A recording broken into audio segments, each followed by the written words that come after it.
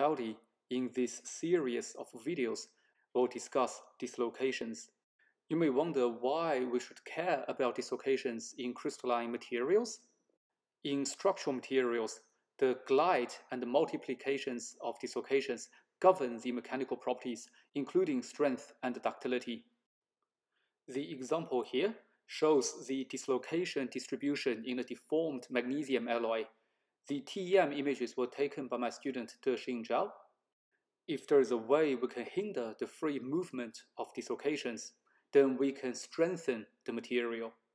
Similarly, for the functional materials, dislocations can govern the functionalities such as the electron and phonon transport behavior.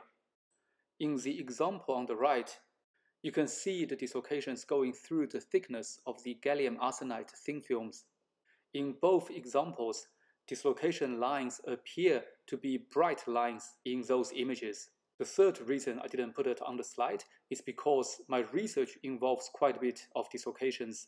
I learned a lot about dislocations from Professor Kevin Hamke when I was a postdoc with him. I'd like to share what I've learned from him with you as well. The following video clips can be grouped into 4 parts. In the first part, we'll cover the dislocation fundamentals. We'll talk about the types of defects in crystalline materials from 0-dimensional to 3-dimensional. We'll also discuss the types of dislocations, elastic properties of dislocations, and how we can observe dislocations using different characterization techniques. If you have taken undergrad material science class, you can see the dislocation on the left is an edge dislocation. The one on the right is a screw dislocation. In the second part, we'll cover dislocations in crystalline materials. We will discuss dislocations in FCC, BCC, and HCP metals, as well as in other crystal systems. The example shown on this slide shows the partial dislocation core structures in FCC metals. In the third part, we'll discuss the dislocations in motion that includes dislocation slip, dislocation climb, kinks and jogs, as well as dislocation multiplications. The example here is taken from the UCLA Material Science website. The example depicts the dislocation activities when you compress nanopillars. Dislocation activities are modeled using dislocation dynamic simulations. In the last part, we'll discuss dislocations and the strength of crystalline solids.